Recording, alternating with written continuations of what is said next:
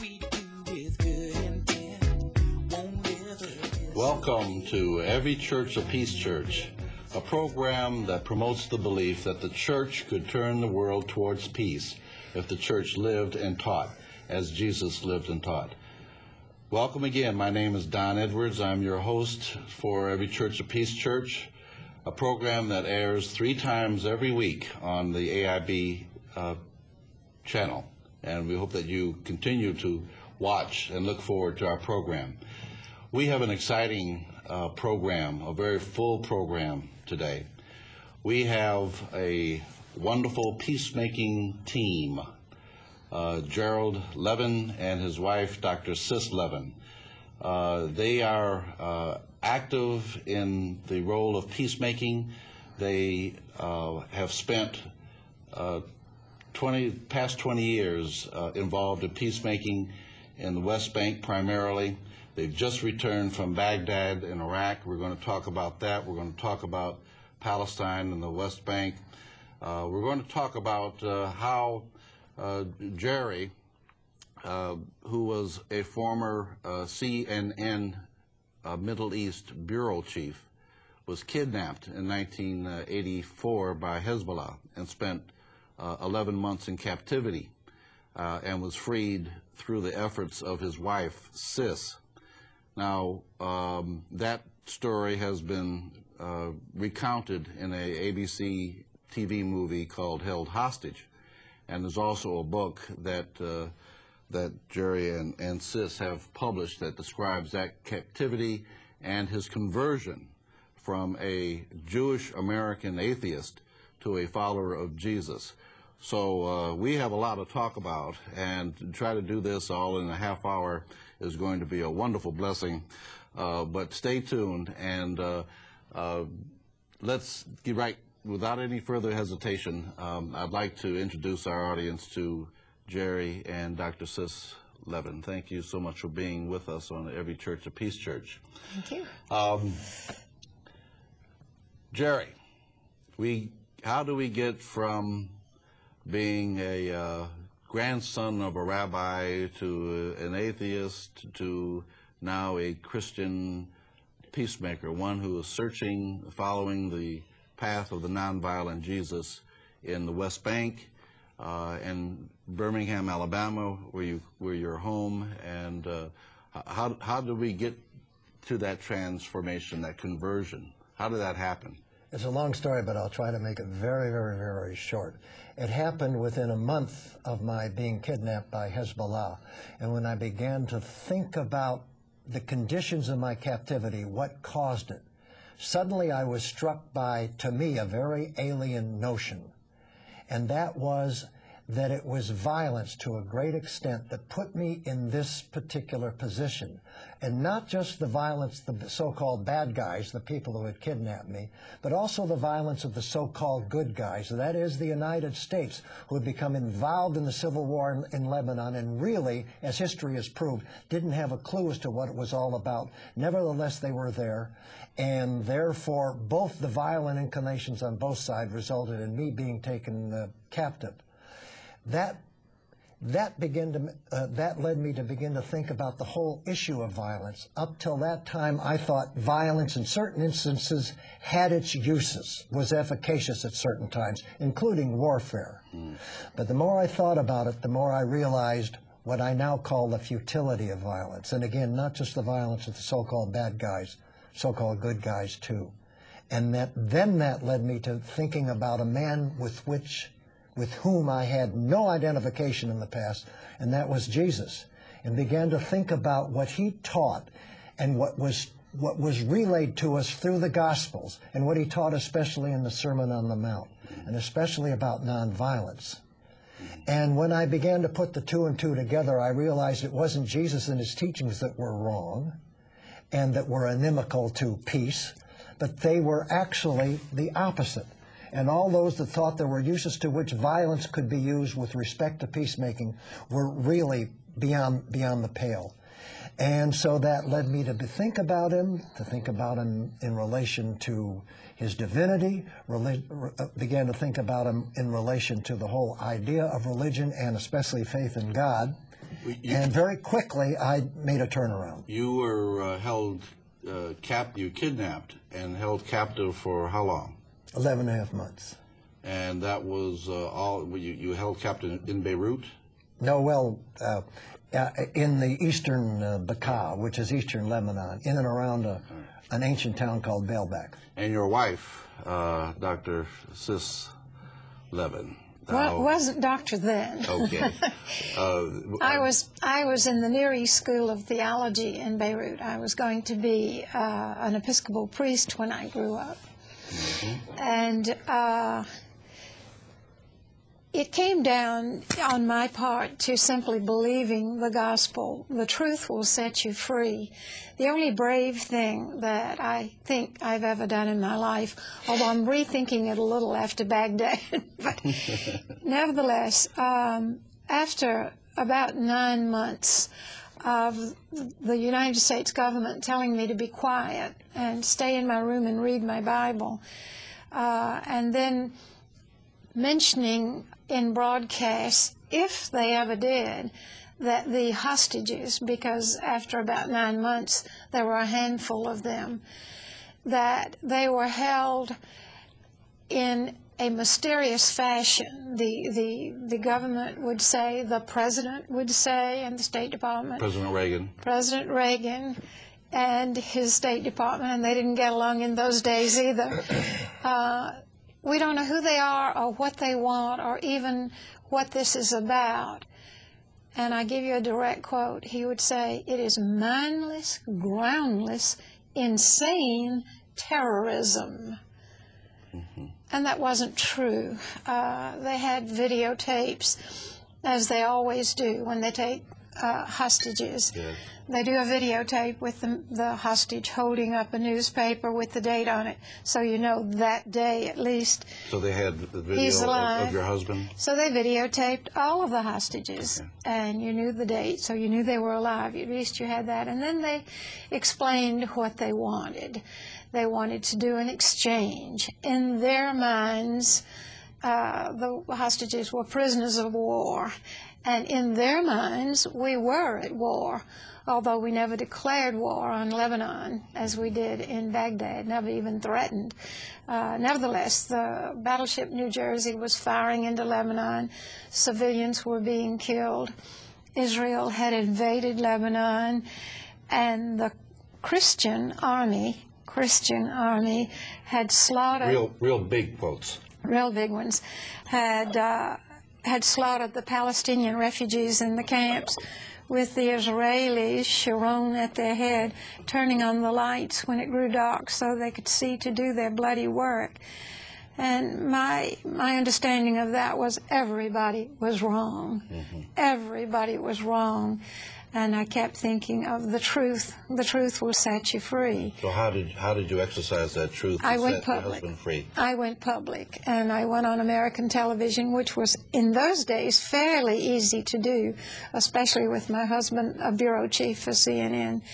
And I looked into the camera and told the truth, no matter what the question was or what the format was. And they would slip to commercial lots of times.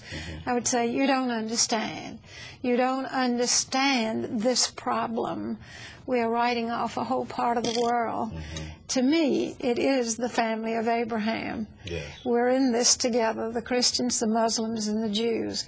We must learn to be a family, to love each other, to even, as Jesus said, love your enemy, or else. Right. This mad, insane killing has got to stop. So that was my small role in it, but it was heard all over the world, even by the captors. And it seems to have made a great deal of difference as a broadcast intervention. And read the book. Yes, the book is called? The book is called Beirut Diary, because Jerry said, keep a diary, and you might have something to tell your grandchildren. And, of course, I did. We had no idea it would turn so dramatic. And InterVarsity Christian Publishers published the book. Well, I'm glad that we're all blessed that the outcome for Jerry in Lebanon was one of life, where so much death both to the Marines there and to all the other people. Well, I'm glad, too, for very selfish reasons. If it hadn't happened, I never would have met, about 17 years later, John Stoner, Every Church a Peace Church, and been led to Christian peacemaker teams. Yeah. Because John Stoner, in those past 2 years, has been an incredible mentor and influence in our lives. Right. And the Every Church a Peace Church program is absolutely vital. Yes. Well, we're going to talk more about Every Church a Peace Church, and John Stoner will be one of our guests in an upcoming show, program, make sure that you chance to look at that. Right now, we're going to take a little break for a couple of minutes while we listen to the beautiful sounds of Kathleen Jackson Bertrand, who gives us a message about peace in her very, very special way, along with her accompanist, Phil Davis.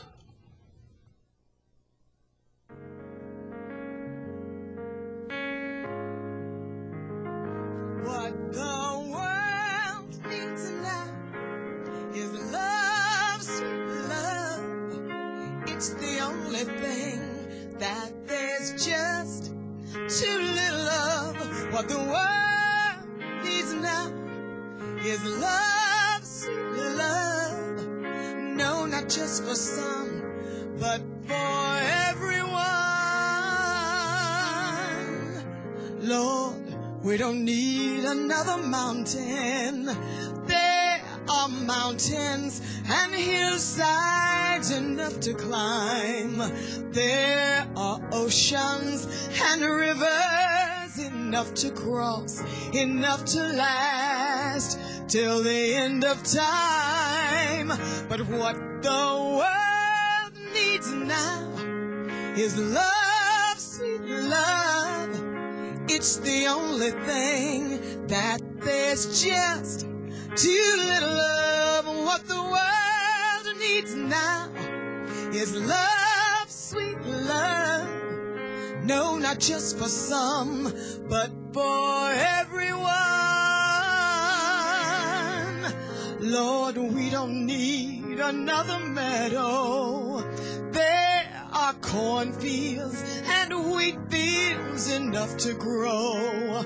There are sunbeams and moonbeams enough to shine. Oh, listen, Lord, if you want to know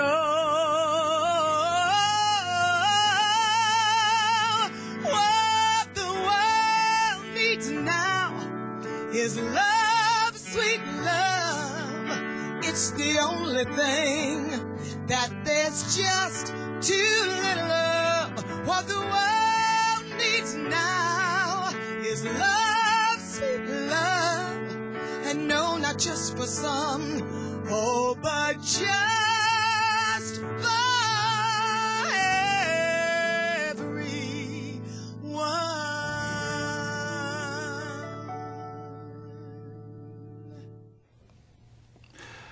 Well, welcome back, and thank you so much, Kathleen Jackson Bertrand and her accompanist, Phil Davis. What the world needs now is love, sweet love. Do you agree? Amen. Absolutely. And God blesses Make you. love, not war. Yes, God blesses you for really the commitment, the really ground-working, grassroots commitment, active commitment that you are both doing. You're in very dangerous places, and Christians must walk in dangerous places if they are going to be the light that Jesus has asked us to be, the light for peace, the light for reconciliation, for compassion and forgiveness.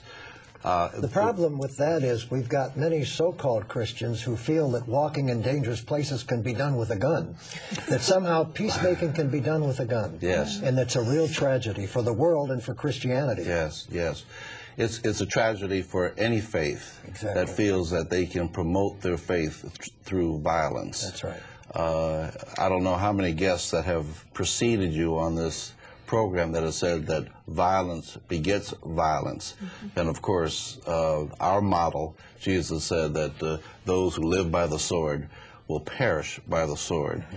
And in that saying reflects really the value of violence, which is to get more violence. And isn't it tragic how that particular teaching has been twisted around by many Christians to mean that, well, Jesus said those who live by the sword shall die by the sword, which will then condone capital punishment and warfare as well, to punish those with a sword because they had a sword, which is not what he meant at all. Yeah. Well, we all know how we have perverted or ignored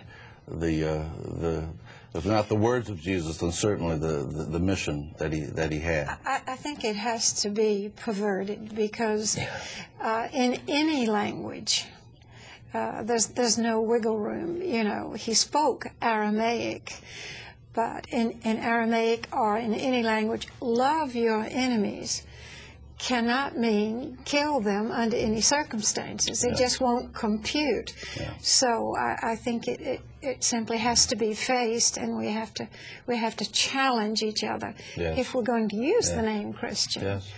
Particularly in these times when there's so much force to motivate us to hate our enemies and to strike at our enemies. That's the message being put out by the media, the politics, and it's not a new message, but it's a long-lasting one that really requires a long-lasting resistance. But you know, you can't kill anybody you don't hate. So it's a very clever message. Yes. You have to be persuaded to hate, and you don't know really once you start down that road what's happening to you.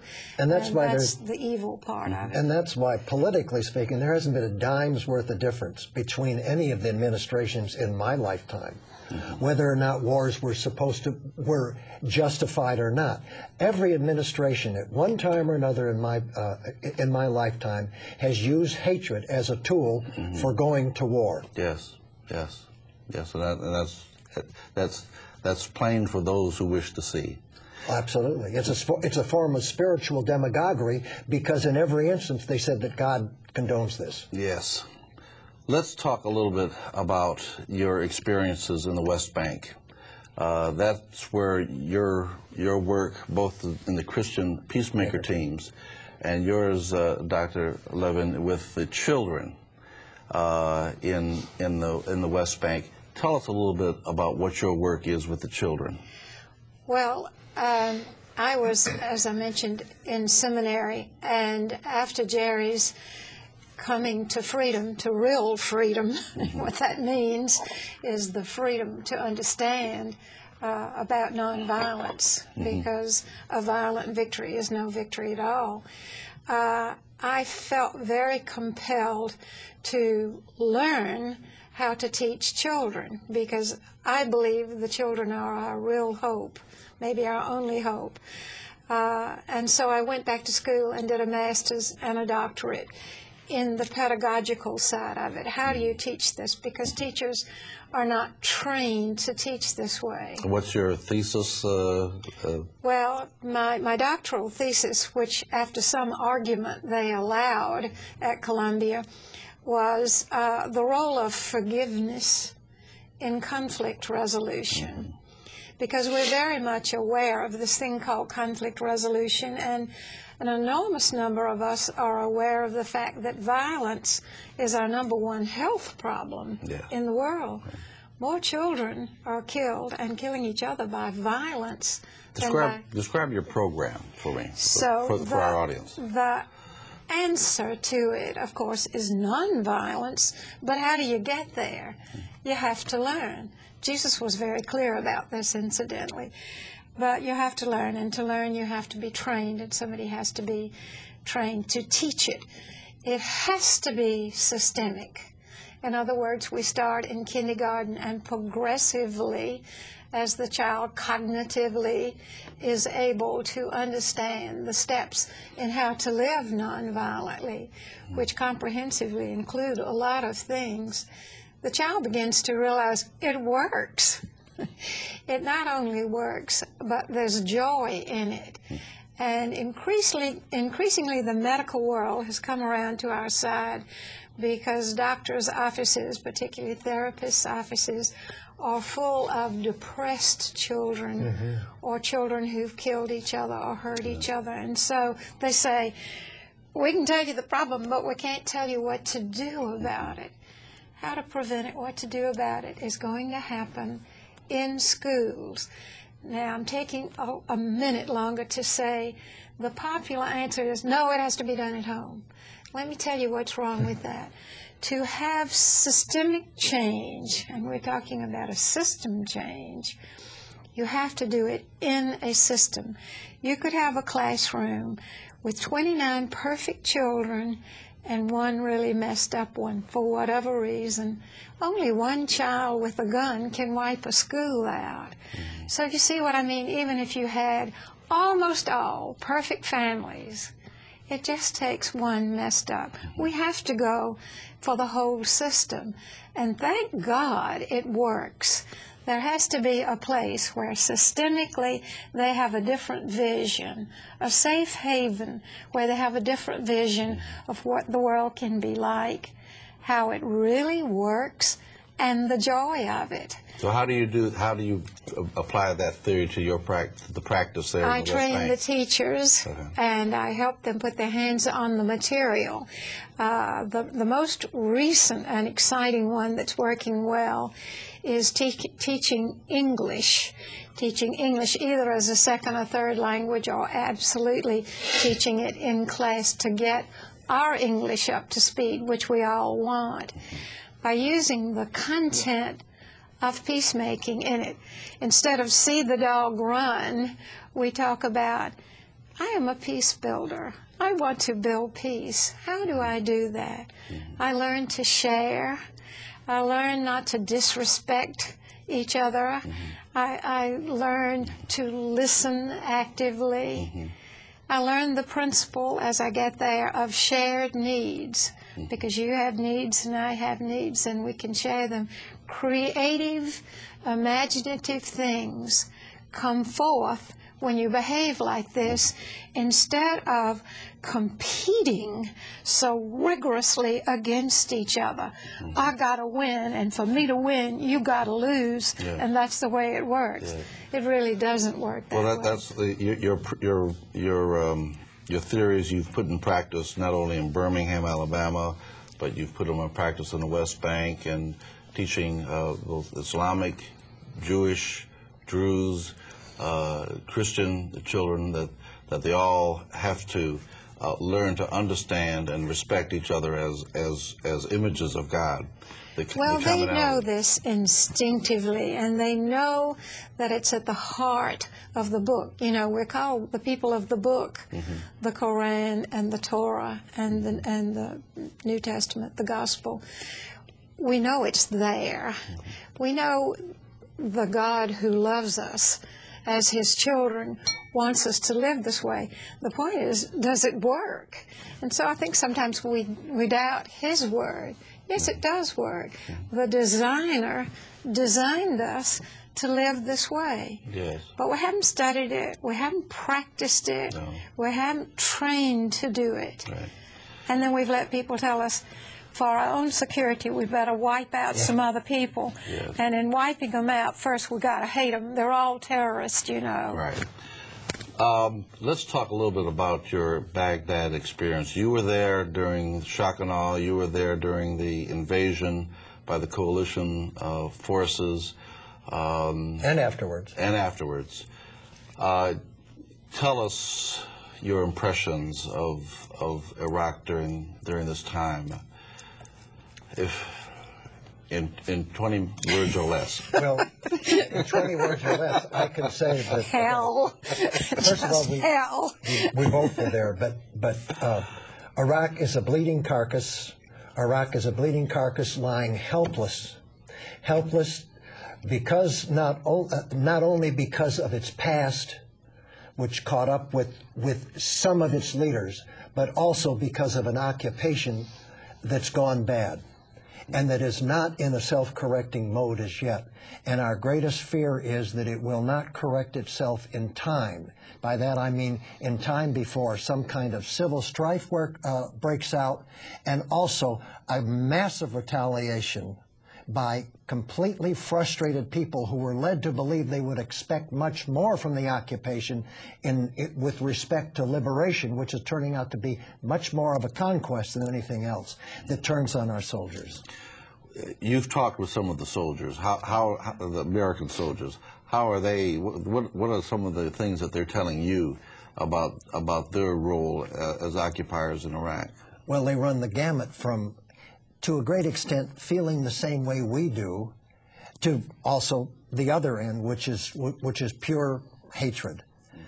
So we get all of it. But generally speaking, I think that the dog face, if you will, the enlisted GI especially, some of them, and perhaps a rising number, but I'm not sure, are beginning to realize that they've been kind of pawns in a conflict that they've been led to understand was one thing, but might not be that which they were led to believe, and now are becoming uncomfortable, both physically and, if you will, conceptually and morally, about the role that they've been ordered to play. Well, I think that attitude is an attitude that's developing amongst the American populace, that they were led to believe one thing, and experience and recent history now is showing that it's something else. Whether it's the story of saving Private Lynch or the weapons of mass destruction, we are being told one thing, but reality is showing us another thing, and that dysfunction there is going to reap us. The problem with the discourse that's now taking place, and of course we should expose the lies. We should expose a lie. But all of it, to some extent, is a red herring, because nobody's saying that the war on conceptual, spiritual, and moral terms, the use of violence to solve these problems, that still hasn't been attacked and if you will, discredited. Jerry, I'm sorry we're so out of time. Isn't that wonderful how 30 minutes go?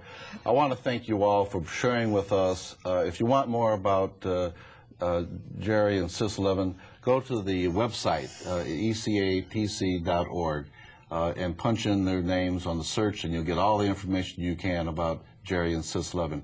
Thank you for being with us, and be a peacemaker. Yes. How long will it take till we realize we made a big mistake? If we turn our back